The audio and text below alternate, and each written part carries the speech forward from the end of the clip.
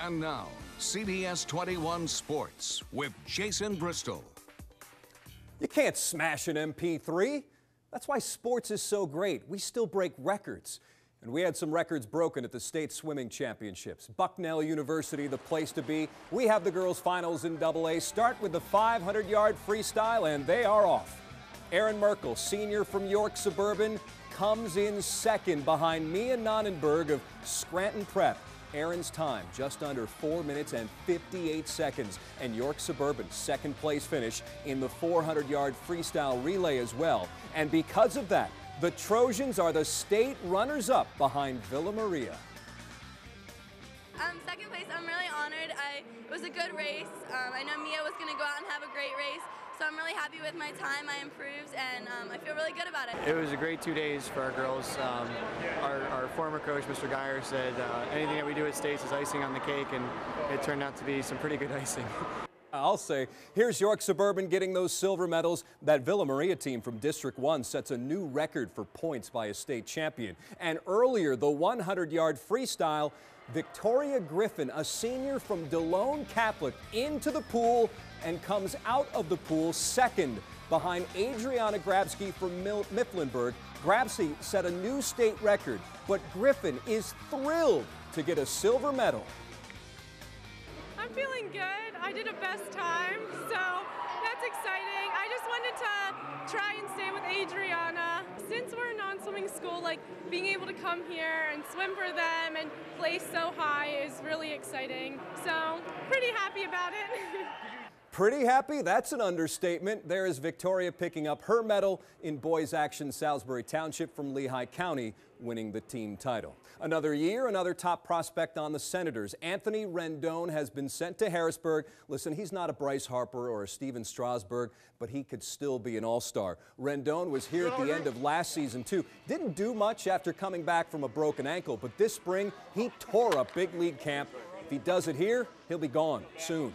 And Melvin Dorda is coming back as a coach for the Harrisburg Senators. Melvin's been running B2B baseball and softball academy at In the Net in Palmyra. He's a former Senator, obviously. Harrisburg's home opener is April 4th against the Bowie Bay Sox. College hoops, Penn State at the Big Ten tournament facing Michigan. Can Penn State knock these guys off again? No. Jermaine Marshall from Redland banking this one in. Listen, he'll take it. He was just 3 of 13 from the floor, but this game was tied at 39. Michigan then goes on a run. Penn State caught sleeping on this play. Michigan is a winner, 83-66.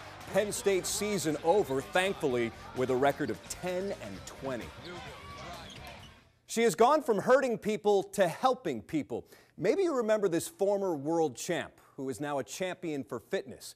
And she doesn't just meet you at a gym, she comes to you. Your living room, your basement, your garage, that becomes the gym. Back in the day, her goal was to punish you. 13 years after throwing her last punch in the ring, Leah Mellinger is still training. Only now, she's the teacher, working with people like you and me. I had one client once who told me, he said I was the MacGyver of fitness because I will just grab anything and, you know, we can figure out a way to make it into a workout. Just getting loosened up. And she brings these workouts to you stretch a little bit. At your house. We met up with Leah and some clients at this home in Lancaster County. She used a ball with Aubrey Sweeney, who in a short time working with Leah has already dropped a pant size. Then she wrapped the hands of Pete Shear. When the fists stopped flying and the gloves came off, they were beat. I'd like to point out that this is water. So why do you guys like working out with Leah so much? Well, to me, it's not boring at all. I mean, it's something new every time. I also like the punching things, the boxing part. It's very therapeutic. Boxing was even more than that to Leah, a cheerleader in high school who later competed at beauty pageants. She won titles as a middleweight fighter in the late 90s and traveled the globe. It was my whole world. You know, I ate, slept, you know, breathed. Everything I did was training and having one singular goal, and that was it. Now her goal is to help others reach theirs as a personal trainer. Even though she's not a boxer anymore, when that bell sounds, Leah Mellinger's instincts take over. She's ready to go to work. One more time, 1, 2. And she is. And injuries forced her into retirement. But one thing that really stuck out to me was her clients almost look at her as family.